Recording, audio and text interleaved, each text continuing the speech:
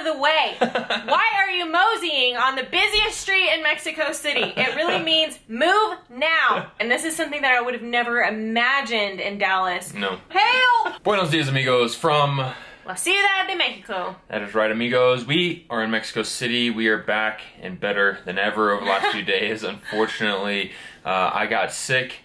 Very, very sick, very fast, but as fast as it came, it went. Yeah. So everything is doing well here in Mexico City. Today we are talking about some of the most difficult things about living in Mexico for us, and obviously we're going to take a humorous angle at this, and obviously we absolutely love living in Mexico. We've lived here for around 2 years. We've been making videos on YouTube for around a year and a half now, which is pretty insane that anybody still watches us. So thank you, amigos. So without any further ado, here are a few things that we've learned here in Mexico or that have just been plain difficult for us in Mexico. What's the first one? Ahorita. Now, what did we learn that ahorita meant? Well, we've mentioned this before, but we learned in school, ahorita, or if you look in a book, a textbook, at least for Spanish across the world, it means now or right now.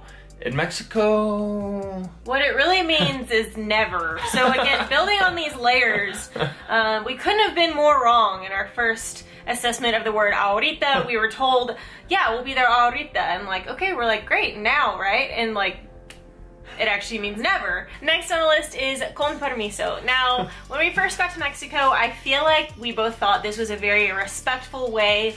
In English, it may be similar to saying pardon me, or just a very friendly, polite, formal way to say excuse me when you're, particularly when you're moving past someone on a sidewalk, in a store, anything like that. It just means, like, technically it means with permission, but it's sort of like a very nice way to say pardon me. And it does mean exactly that in Spanish, and this is the layers aspect of it. And we will say some of this has to do with living in Mexico City and the complications but the chilonga in me knows that when I say con permiso, I am not saying pardon me. I am not saying excuse me. What I'm really saying is get out of the way. Why are you moseying on the busiest street in Mexico City? It really means move now. I think some of this is again, Mexico City. I don't know how this is across other cities in Mexico. Yeah, it might mean pardon me in other parts of the city, in the state. But I think, I mean, maybe if you guys have moved to the U.S. and are learning English, it's just learning the sarcasm or learning how one word, depending on how you say it, your tone of voice, your body language, has so many different meanings. Yeah, but in Mexico City, no one means pardon me. Yeah, it's like everybody is really polite, but there's a lot of hidden meanings sometimes behind that politeness. And along with, this one was from Twitter, we'll put that one up there, but que tenga un buen día. It just means like, have a good day. Thanks, have a nice day. Thanks, have a nice day. And it can mean, and it's a similar thing in English. You can say, hey, que tenga un buen día. And it's just like, have a nice day, like, you know, have a good one when you're parting ways. Or it can mean like, que tenga un buen día, and it's like, get go out. to hell. Like, last on our Spanish layers lesson today is muy amable, but I think the double meaning really comes in the A. As I say that, because I realize if you drop something and someone picks it up for you, for example, you would say like, gracias, que amable. But if someone bumps into you and doesn't apologize or doesn't say con permiso or perdón, someone's just being kind of rude, you would say que amable, but it's really in the A, I think, that really implies like you're kind of saying like, wow, really friendly, huh? Yeah. That's a polite way to say, you like, jerk. Yeah. And again, maybe that's just me. Maybe I'm just... Maybe we're the jerks. Maybe I'm just a sarcastic a-hole that is trying to learn Spanish and put my sarcasm into Spanish. But it would be the same with, like, if someone's blocking the entire sidewalk. I think adding a simple A to the end of this, like, con permiso A, it's kind of like, really means, like, get out of the way now. So I feel like a lot of these, it's in the A. Another one dealing with the Spanish language is just the ability to be assertive in Spanish. No matter how much you learn from a textbook or even from a tutor or a class, there's just some things that you don't learn really until you get out on the streets, you're in a real life situation, and you need the check. Oh yeah, hold on! We call that the Romeo. Romeo, hopefully you're watching. Or the Luis. Now, what is that? What is oye joven? It's when you need the check, or if you need more coffee, or you weren't given silverware. If you want any of these things, you don't wait for waiters or waitresses to come and check on you. You have to like, help! Help! Help! And hit it with that oye joven. Oye joven. And like, if you're not assertive in Mexico, all joking aside, I feel like if you're not assertive anywhere in any country, it's hard, especially in Mexico City. I feel like things like waiting in line, I think, is like a difficult thing. We are faced with lines and crowds often, and there has been several instances where if you're not assertive to step up when the person says who's next, you will get pushed around. Right. I think that's part of being in a big city, whether it be New York City or Mexico City or any mega city in the world, right? There are going to be lines and crowds, and I think learning to be assertive and to step up and say, I am next, or I was in line, or things like that really go a long way across Mexico, and particularly in big cities. No matter how big or small the city that you're living in, you're always going to need to hit the waiter with that oye joven.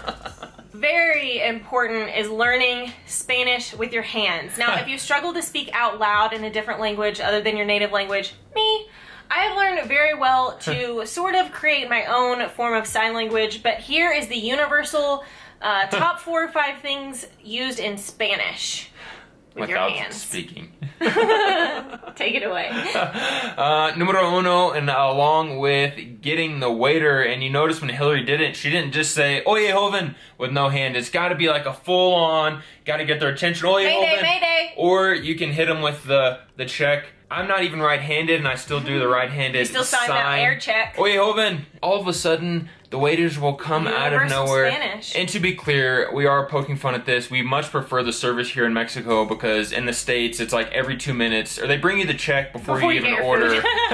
No rush. Here's the check. No rush. I know Take your time. I know you haven't ordered yet, but here you go. Here's the bill. So we do prefer the service in Mexico, but we're still gonna make fun of it. Yeah. Next on the list, and I am just now learning this in my Spanish layers, is the finger nod. Now, sometimes this is used by both men and women. It's totally appropriate. Here it is. So if Greg says like, oh my gosh, you remember the other day when we saw that? And I start laughing with my mouth full of food. This is the universal sign for yes. You can combine it with a nod of the head. You may do it when your mouth is full or when you're laughing that you can't say, oh my gosh, yes. You just hit him with the easy finger nod. It's so, once we learned this, when we learned this not long ago, it's so much more efficient. Yes. Exactly. It makes so much sense. So much less energy than saying, yes, it does. It's just like, yes. Now this is where it gets really complicated. Just like with Spanish, verbally having layers, Spanish, the informal sign language, if you will, has its own layers and double, triple meanings, if you will, behind every sign. And this one was something we're still adapting to. Now hit him with the thank you, the no thank you, and the jerk, go ahead and cross the street in front of my car. Then there's a slight difference in these that we're still trying to perfect. Yeah, it's like if you're eating, someone says provecho, provechito, and you've got your mouth full. It's just, that's the thank you. You know, it's thank you, provecho.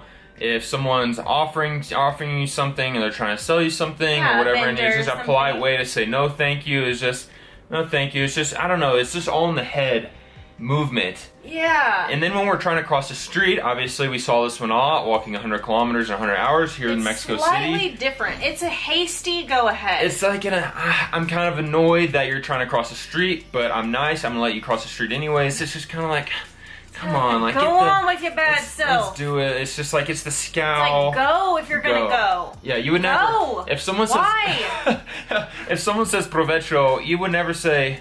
Yeah, like ugh. Or you never say like. You gotta like duck down behind your hand though. It's almost like if you see bird crap falling from the air, you're gonna be like, ugh. What? It's kind of like that. But it's like shielding yourself. No, it's not. It's nothing like that. It's not? And those are today's Learn Spanish Without Speaking Spanish tips from Dos Gringos. Next on the list is a sense of directions and distance. Now, I think this one hit us hard when we first set foot in Mexico in Vallarta, asking for directions, and the directions I don't remember, but I would assume and bet money that went something like this. Para allá, past the OXXO, around there, you'll see a big church. 3 blocks down, you'll see a school with kids inside. Turn that corner, you'll see maybe a Circle K or maybe another OXXO. I can't quite remember. 7 stores down on the left. We have found, whether it's in Vallarta, Mexico City, or one of the other 5, 10 other states we've been to, people don't typically give directions based on street numbers or street addresses. Yeah. It's all based on a location or like proximity to a church or an OXXO, which happens to be on every other block. It's very landmark based. And I think in the States, this is different. I think in the States, it's like, oh, it's between Jones and Smith Street. The address is 629 Westminster Avenue. But here in Mexico, I don't feel like it's like that. I don't feel like there are a couple streets here in Mexico City that everyone knows, but with the exception of those, I think it's very much more landmark based, which is interesting, which leads us into the next point. Mexicans and now us.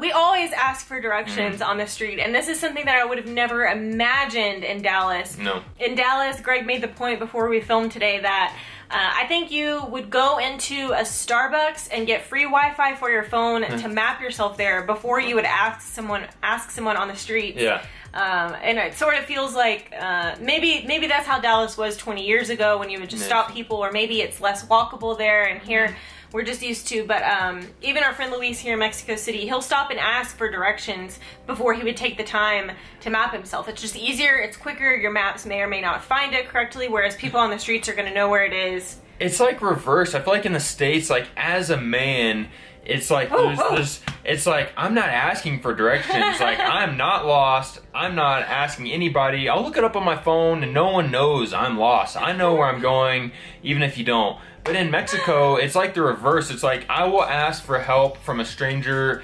I'll ask 10 strangers before I whip out my phone and look at Google Maps. Yeah. There's that sense of pride about like not looking at your phone, but we love it. It's so interesting. A city with 20 million people, for just to ask people on the street for directions. People are super helpful. I mean, as helpful as they can be when they're telling you to go 3 blocks around and to the OXXO. But no, everybody is willing to help. Everybody's trying to help, and it has that small town feel. It does when in you're a lost. weird way. Even in Mexico City, I do feel like people, even if it's not directions, even if it's asking how to refill your Metro card or how the bikes work, people are so willing to help. Are extremely friendly, which I think in any big city is really refreshing. The point being here for us, or the lesson for you, is don't be afraid to ask for help, because people are willing to help. And sometimes the information on Google on your phone is probably outdated or it's not there. And we've just found like Google just isn't going to work, where like the guy on the street probably has so much more information. He stands there all day, every day. That's like his where he sells his pineapples or whatever. He probably knows anything and everything. Or like the cop at the metro station has so much more information than Google can have. Just be willing to help, or be willing to ask. Use Google Translate. Whatever you do, don't be afraid to ask. Now, we hate to end this video on a down note. But that's exactly what we're gonna do. A sad note, but the most difficult thing about living in Mexico, and actually like the only difficult thing, because none of these things are really difficult, they're just humorous hopefully, is not living close to our family. Yeah, I think this is something that's really hard to sort of account for, or even plan for, if you will, because I do think the proximity to our family has changed a lot. However, that said, I actually think that we talk to and communicate with our families more now since we've been in Mexico than when we lived only, I mean, Greg's family less than an hour away, my family just a couple hours away. That's something that is still building, again, like the layers like we talked about. It's something that's still ever changing, ever evolving, but I do think that's something to consider moving abroad. Some of you are amigos mexicanos, know maybe you live in the States and part of your family is here in Mexico, or you live in Mexico and part of your family's in the States, and you guys can really relate to this. It's an ongoing challenge. I do feel thankful that we only live still just a couple hours flight. We can be back with our families within a day, and I know I do feel like we're fortunate for that. I know that there are soldiers and things overseas that would love to be closer to their families. However, I do think it is a struggle for us. it's ongoing. There's no remedy, and I think that's hard for us to grasp. Is like all these other things that are silly and the things that aren't silly that are difficult about us living in a country, not our native country. There's sort of like we can find resolution to those, and I do think this is an ongoing, ever-evolving situation, if you will.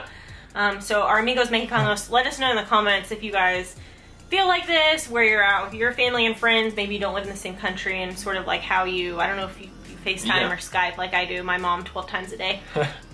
And the interesting part about it, or like the good thing, is we get to share Mexico with our family. Yeah. Not necessarily through our videos, but when they come to visit, like when my mom and sister came to visit, my mom loved Coyoacan. We didn't get to go to the Frida Kahlo Museum, but she's dying to come back to Mexico City.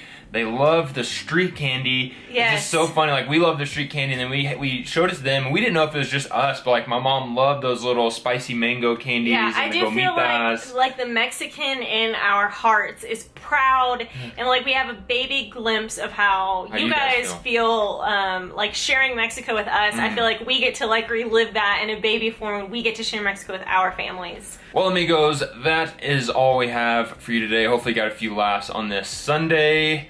We have some fun adventures coming up over the next few days, weeks. Let's just say I needed to buy a jacket. Yes.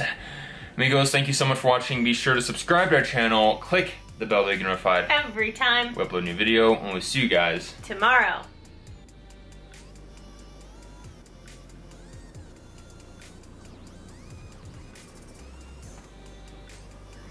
Did I do okay? I didn't know what you were doing, babe.